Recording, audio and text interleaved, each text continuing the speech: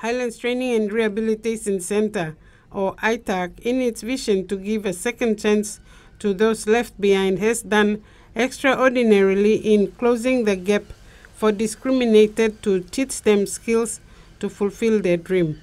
During the second graduation of the Port Moresby campus, there were students from Goilala and Samrai among the 250 that graduated on Thursday, 19th January.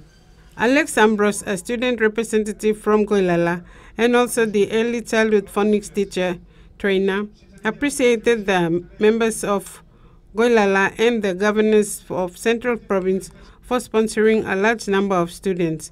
He said about 15 to 20% of the graduating students are Goilala students. So it's a real privilege, and that's been continued with the current governor, Peter, and we also have a Goilala member.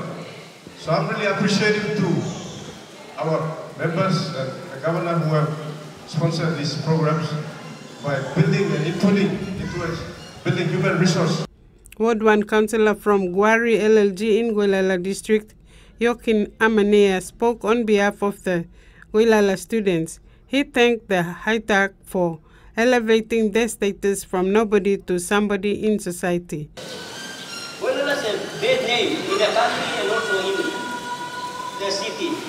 But somehow, our leaders, they see us and they brought us into this school year, HYTARC. And the aim of HYTARC, which is from nobody to somebody. And now we Goilala from nobody, we became somebody.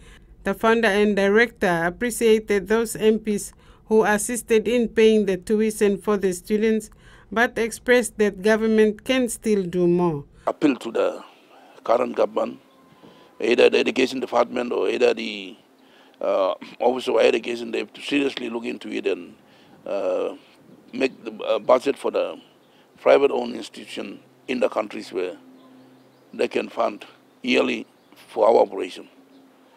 And with that support, I think we will produce more.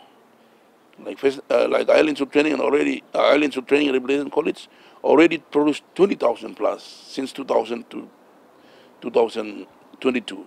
Frida Kana, TVWAN News.